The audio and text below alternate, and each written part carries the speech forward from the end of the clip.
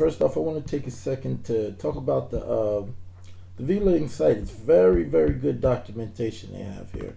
You know, they have a written tutorial. If you just go right in here where it says documentation, bam, you got a tutorial that teaches you everything you need, or if there's any concepts that I may have not covered, you can get it right off of here. All right. Also, another thing about the VLang website is I'm very impressed with their documentation. Very, very impressed. So if you go into modules, look, you have everything you need right here. Very, very good. You're very well documented.